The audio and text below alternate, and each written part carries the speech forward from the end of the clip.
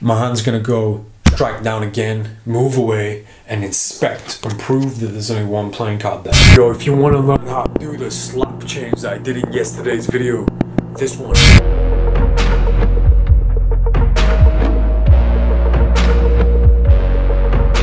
You want to learn how to do that, then keep watching. I'm gonna teach you in this video. Hi, I'm Madison. Welcome back. Thanks for being here. I appreciate you choosing to spend some time with me. Today I want to talk a little bit about camera tricks, camera trickery in filming and trickery in editing, especially in magic and card magic and close-up magic, in the performance of magic itself as an art, as an act. This is a subject that does and will divide people, and I have to accept that that's going to be the comment section of this video, and everybody's entitled. Obviously everybody has their own opinion. This is my opinion and these are my thoughts and theories. Maybe you'll agree, maybe you won't, maybe you have your own opinion, maybe you don't have your own opinion, and this will help you make your decision on whether or not it's fair. Maybe I can change your mind a little bit too, because a lot of people, a lot of magicians, a lot of card magicians especially, consider themselves to be purists. What a stupid word, what a stupid word. These magicians who consider themselves to be purists will not partake, entertain, or participate in any kind of camera trickery or trickery on film, or especially in the edit, because they believe that magic, the pure magic, is in the performance and delivery, where everything should happen here, live in front of the person. And it's an argument that forks off into loads of different directions and spirals all over the place, because it's very political. Is that the right way of saying it? Maybe it's not political, but there's so many different if, ands, or buts. There's so many different avenues that you could take each decision when it comes to editing. Now let me clear my mind and start where I wanted to start. I'm a huge fan of Chris Angel and Dynamo and other magicians in that area who practice and perform in the same way that they do, not more so than Chris Angel. Now magicians looked and they saw Chris Angel and they all hate him. Magicians hate Chris Angel. It's a very strange thing that maybe the general public aren't aware of and don't understand.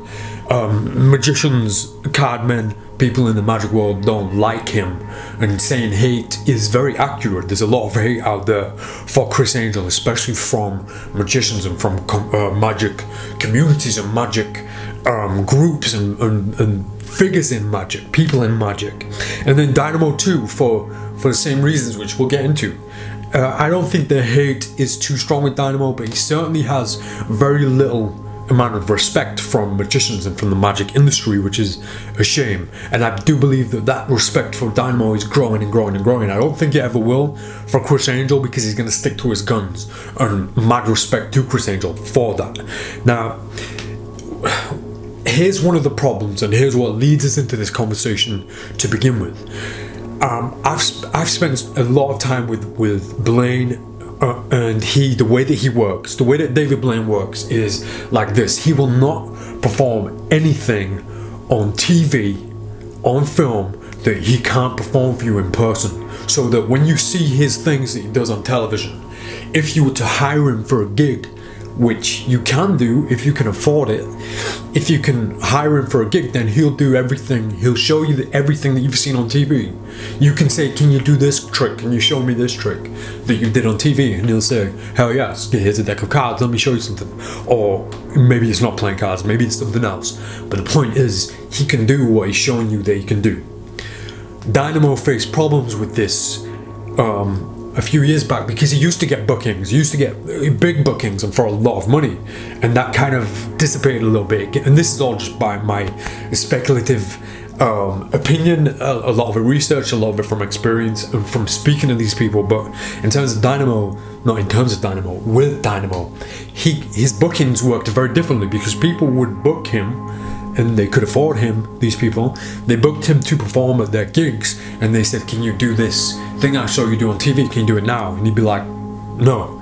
So they'd see him do these incredible things where he'd make He'd make buildings vanish and make people float. I don't know if he did those things, but they'd ask if he could do these unrealistic things, whereas he would turn up to the gig and put a playing card in the middle, snap his fingers and it'd be on top, which ambitious characters can be an incredibly powerful thing, but compared to making a football float or making himself vanish and appear somewhere else, it's terrible. So the expectation from when people saw him on TV to getting him to his parties was a mess, because he couldn't do, and he can't do in front of you what he can do on TV. He can do some of it. Obviously he can do some of it, but a lot of it is designed for TV, because TV magic, and not just TV magic, magic on film, which is magic in 2018, 2019, magic of the future, it's all on film. It's all on film. Where have you seen magic? Where do you go to see your magic? I certainly don't go to any theatres. I certainly don't go to any live performances. I don't see Ryan Tricks or Troy or Dynamo or David Blaine when I walk to the shop. They're not on the street doing magic. I don't ever see them on TV. So we see a real life situation, what we're led to believe is a real life situation on television. So it looks as real as possible. We're seeing things that we're used to, the streets, people, just real life situations, and then all of a sudden a magician comes along. So we see it on a screen. This is the point I'm trying to get to. It's theatrical. It is theatrical. I'm 100% behind Chris Angel and people like him because they understand how it works. I had an incredible conversation with Dynamo and Dan, Dynamo's manager, maybe a couple of years ago in London. Met up with them with Ian Frisch, and the idea that Chris Angel, he can't do anything in front of you that you can do on TV because it's all designed for television. And whatever words you want to use, whatever language you want to use to explain it and describe it, most people call it fake. Fake is a big word because it's not real. But then magic isn't real. When you are with somebody on the street and you show them the card going in the middle and say, as if by magic it jumps to the top, that's not real. So what's the difference between that and using camera editing and using camera tricks? My argument all along, is my life is my art. Life is my theatre. I am the performer in this theatre.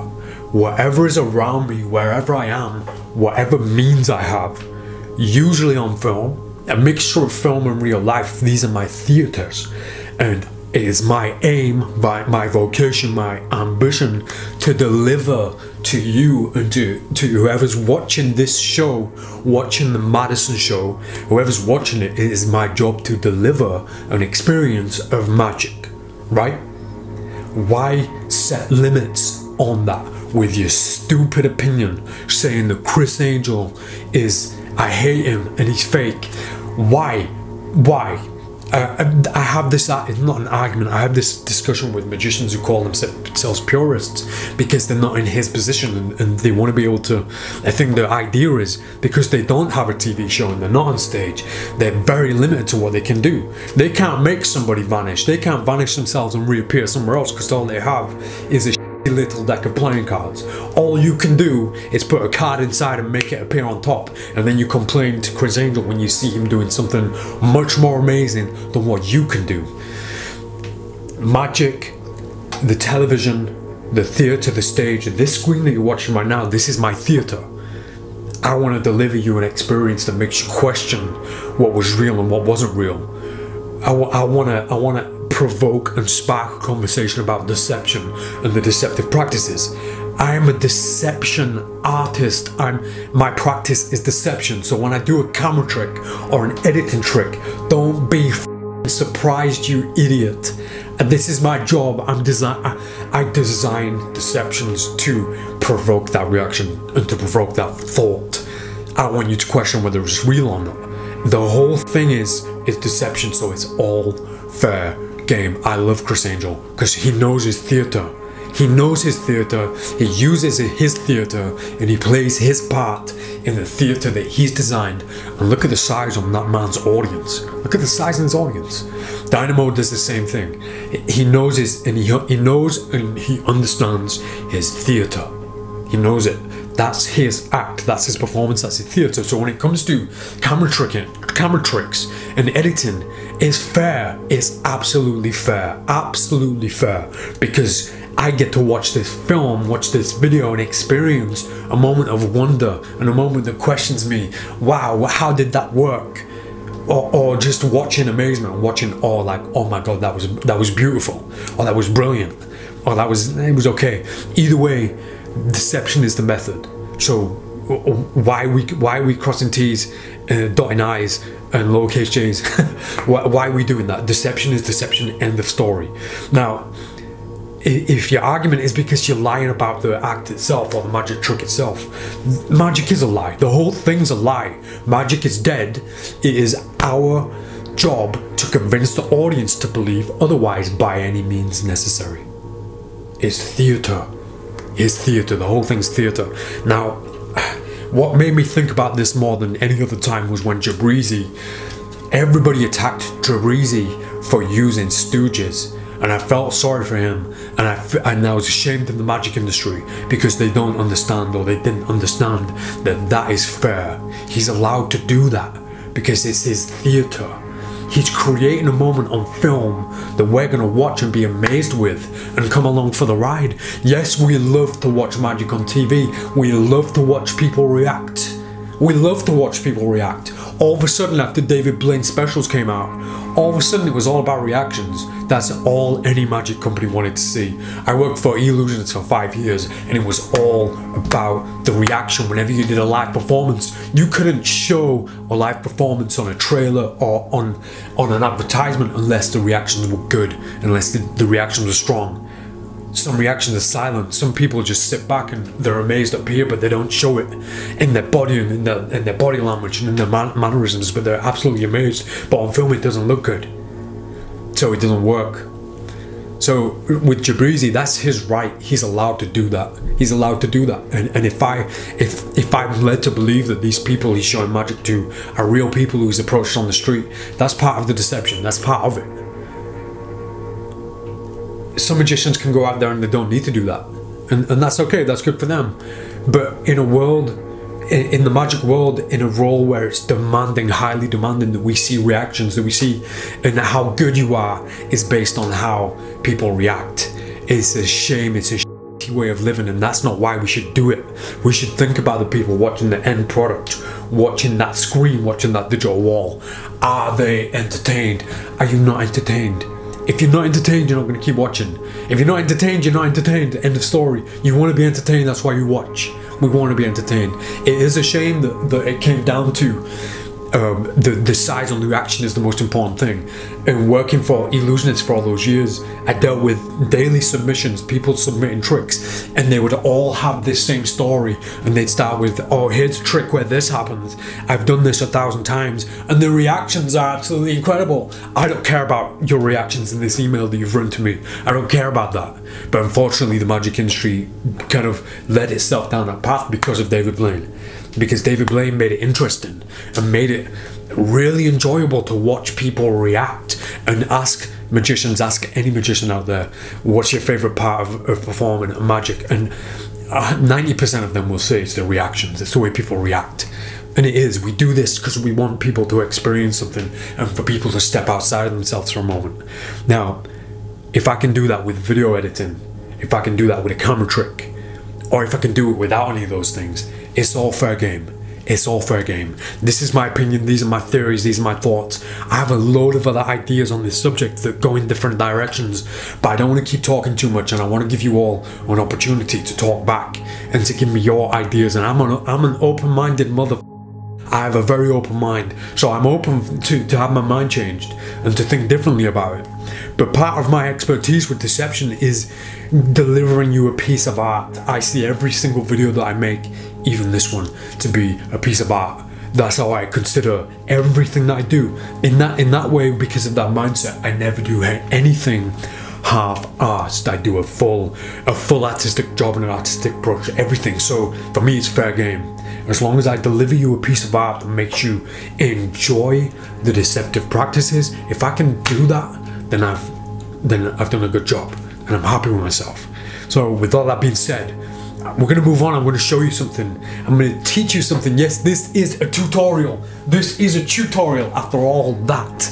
But please, please, please let me know in the comment section how you feel about this subject. Whether you think it's fair or not. If you can maybe change my mind or open my mind a little bit in a different direction to why it's not right to use camera editing or camera tricks or stooges or anything. Bill Kalush, by any means necessary, come quay. Thank you, Bill. But all this being said, what started me on this subject was yesterday I put a video up talking about my 9 of clubs, and to introduce the video, the subject, I did a bunch of tricks that were all editing. They were all editing. It was all camera tricks, all editing tricks, and I want to dedicate the rest of this video to teaching you the moves that I did in that video so that you can do it yourself. So you can learn a little bit of deception yourself. That doesn't have to be about 100% pure sleight of hand, because I'm never going to meet you. Right, let's face the reality, I'm never going to meet you. The only you I'm going to ever see is a digital you. So maybe you can take this that I'm going to teach you, film yourself doing something like that, and entertain me. It all boils down to that one word. Are we entertained? Am I entertained? If I'm entertained, I'm happy. That's all I want. And I think, I'd like to believe that's all anybody wants. And with a little bit of deception, I can entertain you. That being said, let's get to it. I'm gonna teach you an editing trick that's very easy to do. You need a camera, you need to be able to edit a little bit. You need a deck of playing cards. Let's get straight to it. So I hope the mic's okay, because I've had to strap it to my practice table. The idea is we're gonna take the 9 of clubs and we're gonna strike it. I'm gonna slap that 9 of clubs, just like this. Now I'm gonna hold my body as still as I can. I'm gonna lift my hand up slightly like this, slide the 9 out, slide the king in there, put my hand face down. Hopefully my body's relatively in the same position. I'm gonna lift my hand up by about 2 inches and then hit down again. And then I'm gonna inspect the king as if it's changed.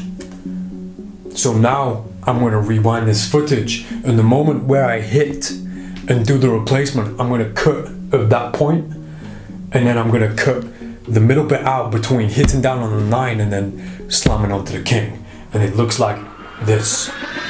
And we're gonna strike it. I'm gonna slap that 9 of clubs, just like this. And then I'm gonna inspect the king as if it's changed. Now the first part of this, or the first moment, is actually quite bad, simply because my whole body's in frame. So you see my head move, you're gonna see my head move. Basically, I'm gonna find the moment, which is right here where I hit the 9, and I'm gonna cut a little bit after that. I'm using Final Cut Pro, or Final Cut 10, Final Cut X, whatever you want to call it. Across the board, this should be relatively the same as Premiere Pro, because it's very basic editing I'm doing. I'm just cutting footage and audio.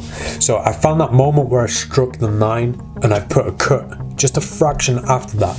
Now I'm going to find the moment where I replaced it for the king and I struck down on top of the king, which is there. And I'm going to cut just before that moment, and I'm going to remove everything from between that. So when we watch that back, it's going to look terrible, like this. Like this. Right, so now it's a matter of bringing those two moments together so that we can blur the hand going down on either side. So I'm going to get really close into the timeline, slow it down, and I'm looking for the moment where the 9 just disappears under my hand, which is right there where the audio bump is. So I'm going to cut the footage, not the audio, just the footage right there. I'm going to find the matching moment on the other side, which is, I would say, round about there, just before the audio. And again, I'm keeping the audio because I want them to match. So now this should look not too bad. I'm not expecting this to look brilliant because my entire body's in there, and because I was explaining it, you'll see. So the bang itself, I'm happy with the bang. But if you look, there's so much time between those 2 points that my entire body has changed shape. My head's in a different position. But if you focus on the hand itself hitting the card, looks relatively fair. So now that we're much closer, it makes it a lot easier in terms of editing and the way that I film this, because I don't have to worry about the position of my head or anything like that. The closer you get, obviously the better, or the easier, should I say, not the better. This is gonna look its best from a distance. So if you can afford to do it by leaving your head in there and everything about you in there, and you can get a clean edit, that's obviously gonna be better. But to make this easier in terms of explanation of the way that you might wanna practice this, it's easier if we're close, if we have a closed frame. The camera's much closer to the situation. And once again, it's so easy as long as you keep your hands still. So I've got the king and I'm holding it out of frame on purpose over here. So I take the 9, prove that it's only one playing card without actually saying, oh look everybody, I've got one playing card. A little bit of proof, just a matter of moving it around. Now you can achieve this same trick in with many different methods. One with the actual sleight of hand. There are a few different methods that I like to use. So the 9 of clubs into the king of diamonds. So you can actually do this with sleight of hand, but the whole point of this video is to explain a little bit of video editing, a little bit of camera magic. So, and also use black art. You can use black art. I've used black art in quite a few of my old videos. And black art basically means if this card is all black against a black surface, you can't see it. So the 9 is here, I put it on the table, the king is out of frame, my hand's gonna go down 1. Now I need to freeze my whole body as much as I can. I'm gonna reach in, take the 9, put the king inside, lift my hand a few inches, strike down again, move away, and inspect and prove that there's only one playing card there. And just once again, like last time, I'm going to now rewind this video and show you this with the editing taking place, with the middle bit taken out. So the 9 is here, I put it on the table, the king is out of frame, my hand's going to go strike down again, move away, and inspect and prove that there's only one playing card there. Where my hand hits down, I'm going to cut right there. There I switch to king, lift my hand up a little bit and just slam back down, and I'm going to cut the middle bit out again, so those two moments are brought together. As you can see, this needs a little bit of love and a little bit of work, so it's just a matter of trying to marry these two moments up perfectly. Now you can see just here the audio seems to have lined up perfectly for the bang. I'm going to drag this part on the audio so that the bang continues from this side and blurs into the other side. Let's see how that looks. Hand's gonna go strike down again. See, that one looks good. I'm very happy with that one, but there are a few more things that we can do to improve this. Let's watch this a few times. The 9. My hand's gonna go strike down again. The king, even with the audio and explanation, it sounds like it merges well together.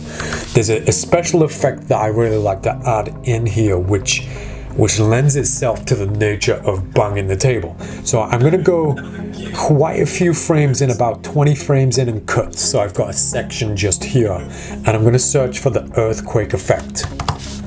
And I'm going to drag earthquake onto the moment just after the bang, so that this moment of footage is really shaking and vibrating after the bang. So it kind of feels like when you watch it back, I've hit the table so hard that it causes the camera to shake. That's one of the biggest deceptions in this, in the video that I posted yesterday of the actual performance. It looks like I'm making the camera shake. In fact, it's just a special effect.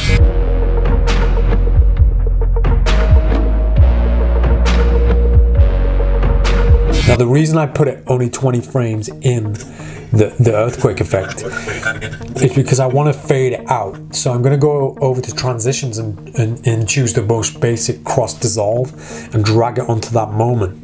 Now I'm going to ease that into a linear, and I always choose film too, so it's a film transition, and we only need to ease it out. So I'm going to ease out. Now what this does, in this space of time, you see the bang, the camera starts to shake, and then at this point the shake completely stops. So it looks like the camera is just wobbling a bit after I hit the table. So we'll watch this a few times. Here's what it looks like. King is out of frame, my hand's gonna go strike down again, move away. And so this perfectly hides the bang in three different ways. One, visually, obviously, because I managed to hide the two moments in the motion of my hand doing this. The second one is audio. The two bangs align perfectly, and one fades into the other, so it sounds like the same bang. And finally, the shaking camera hides everything, and the shaking camera effect fades out as we get to the end of here. And by the time it's gone, no one's any the wiser, and it looks all good. My hand's gonna go strike down again, move away, and inspect and prove that there's only one playing card there. Now, to a lot of people watching this, they might feel a little bit disheartened or a little bit strange about the idea that these kind of things happen, not just on YouTube, not just on these kind of films and in my work, but in everybody's work who films magic. To a certain extent, there's always deception beyond deception. Your idea of deception and what kind of deceptions happen in TV, in theatre, in the world of magic that's captured on film, in performance. There's so much more going on than most people even realize. Even magicians are so naive to it.